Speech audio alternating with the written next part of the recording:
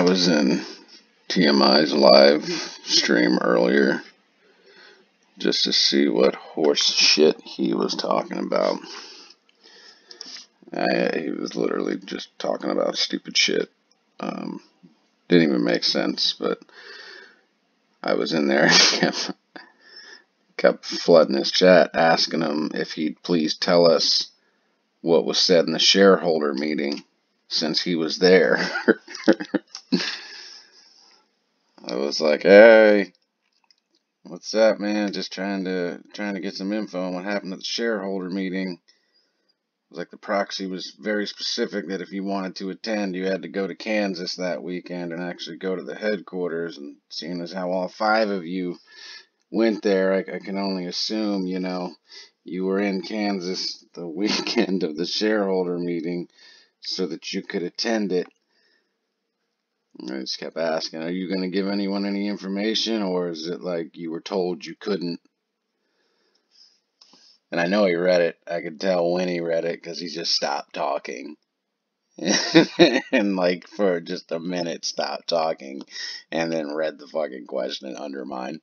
I was like, alright, whatever. But the good thing was there was a couple people that were like, hey, yeah, that's actually a really good question.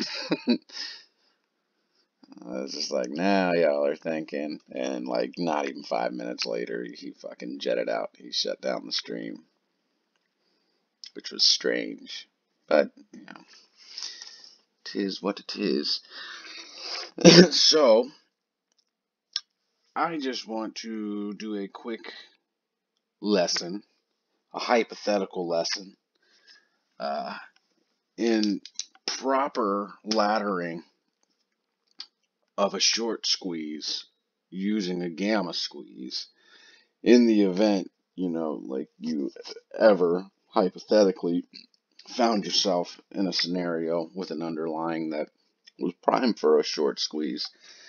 It doesn't get discussed enough because short squeezes aren't, a common theme that happens in the stock market. But when they do happen, if you do happen to come across one ever in your days of trading, it's a nice little tidbit of knowledge to have, because this is what hedge funds do. This is literally what they do to ladder down. It's how they screw you over with puts, just the opposite way, like a reverse gamma squeeze.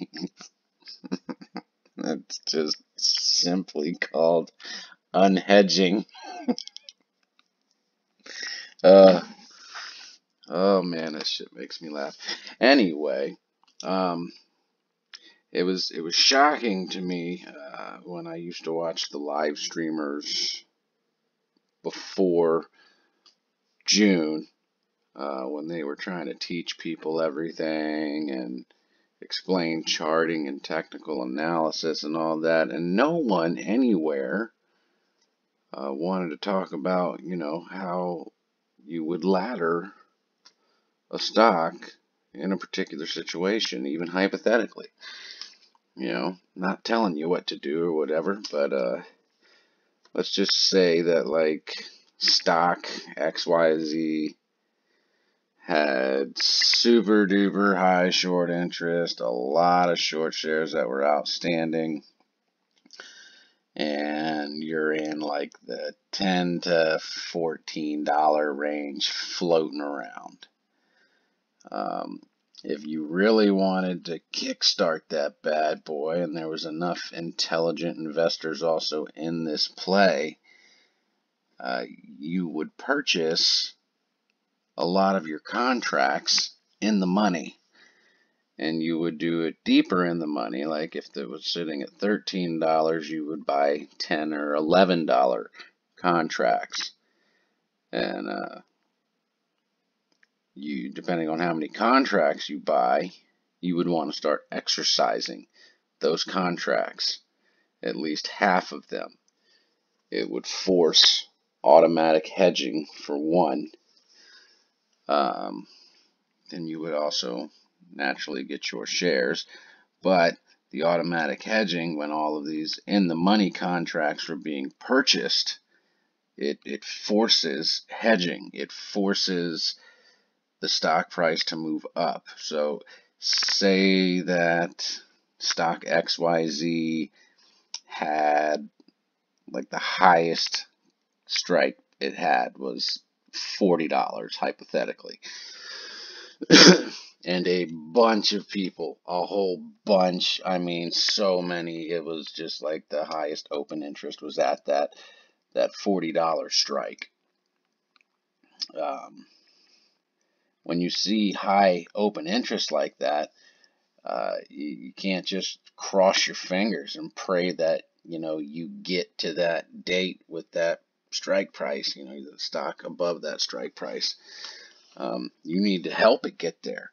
So, people start buying more in the money contracts, 10, 11, 12, whatever, starts pushing the stock higher. If you got 14 and 15s that have been purchased because the stock was floating around $10, and a lot of people like to play out of the money calls, once you hit that, they're going to get hedged for. And it's going to drive the price up. And then all the ones you had at 20, once you cap out at 20, somewhere between 18.50 and 20, they're most likely going to hedge, depending on how close you are to the expiration date. But if you hit that price, given this scenario at the time, assuming there's no nefarious crap going on, those are going to get hedged for, and it's probably going to push the stock price up even further, pushing towards 30. And if you have enough buying pressure coupled with all of those contracts, once you hit that 40 with huge open interest, when all of those get hedged for, because once it hits that $38 to $40 target, especially if it happens in like the pre-market or something, the market makers are going to hedge for those bad boys. And like, if it's got significant open interest, it could easily shoot that stock XYZ up to like $65, $70 or more from there, if it's got that much open interest. And then if that happened and you're sitting pretty, with a lot of money in options contracts, you got a whole lot of profit there, you would do the same thing. You would exercise half of them to ensure that they're hedged for, and then you would sell the rest of the contracts for profit. And if you're sitting at that $70 mark, you would want to then go ahead again and buy some deep in the money calls.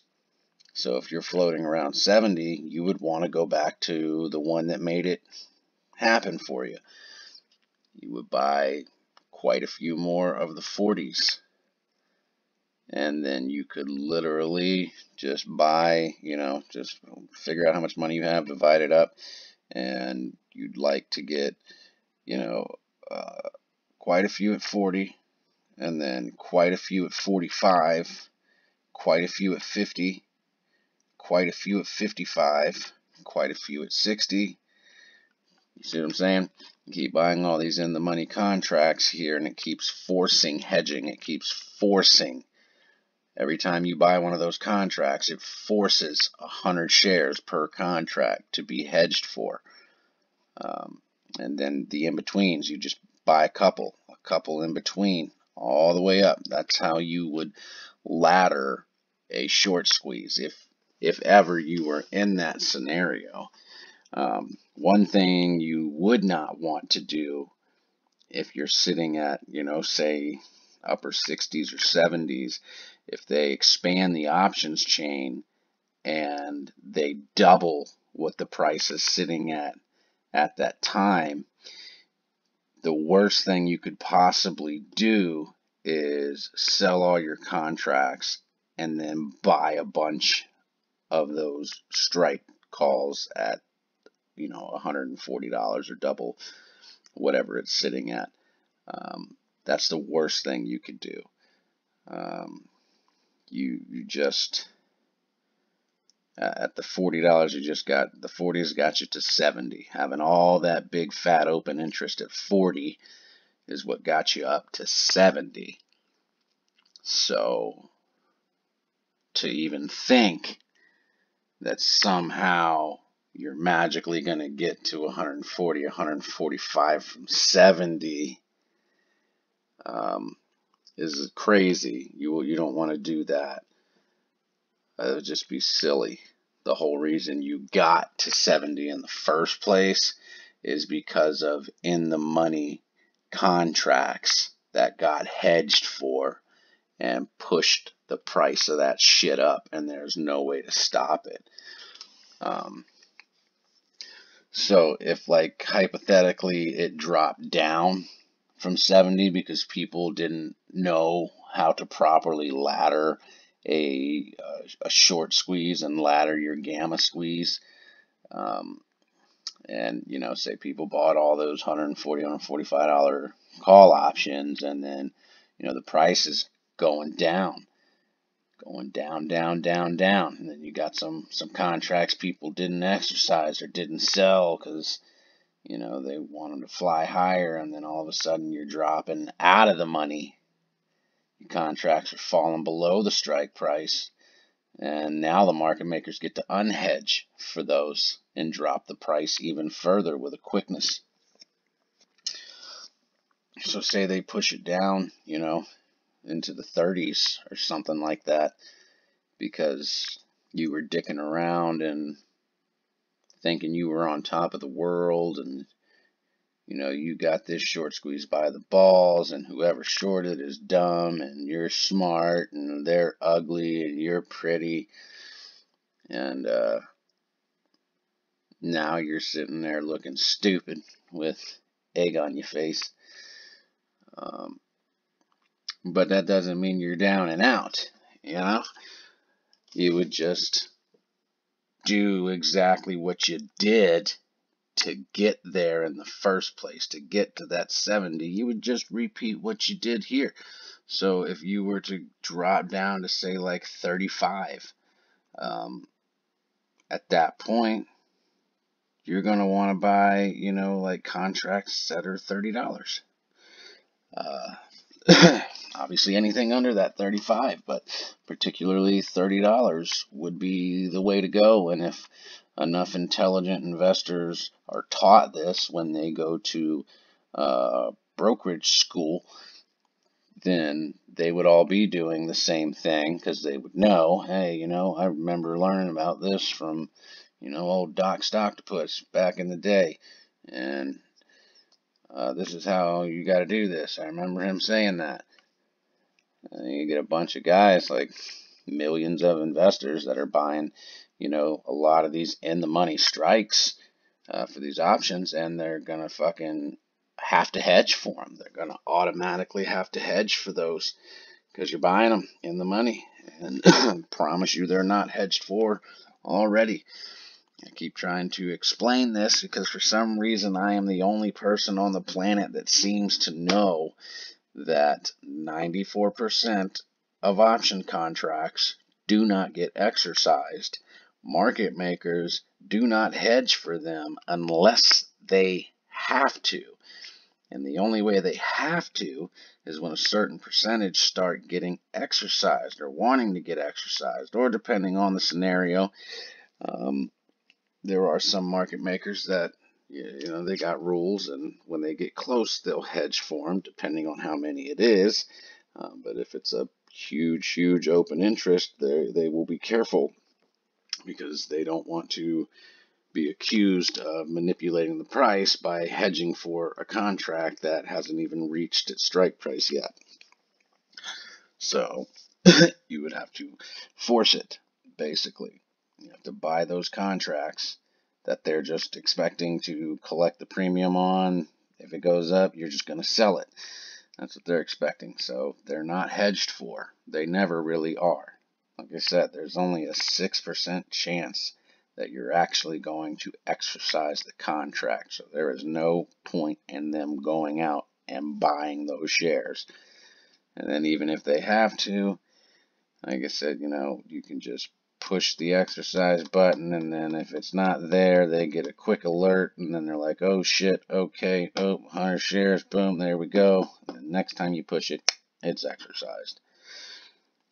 But that, my friends, is the proper way to ladder a squeeze if you ever found yourself in that position with, stock XYZ or whatever it happens to be for you. That would be how you do it. And if people knew that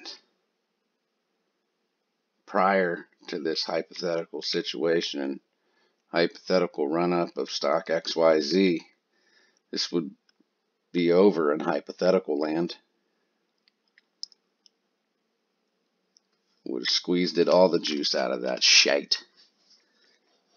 The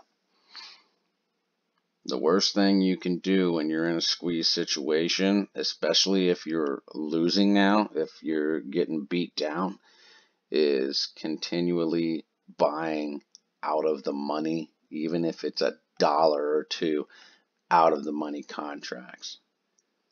Especially if you find yourself in a situation, hypothetically, where the market maker is actually owned by the hedge fund that is shorting the stock that you are talking about, stock XYZ, and they're doing a bunch of illegal, crazy shit to keep the price down. And that's it for today's lesson in hypothetical Wall Street. Nothing that I said is financial advice or should be construed as financial advice. I am not a financial advisor. I just call shit like I sees it.